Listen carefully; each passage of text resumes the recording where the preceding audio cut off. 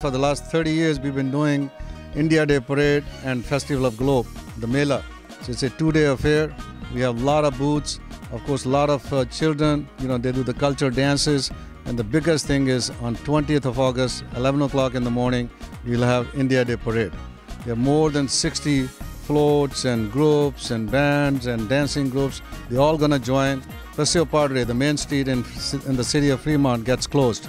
And we have, for 2 to 3 hours, this beautiful parade where states from Kashmir to Kanyakumari, from Kutch to Arunachal, everybody gets represented.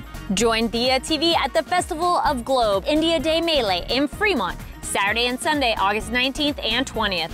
For tickets, visit fogsv.org.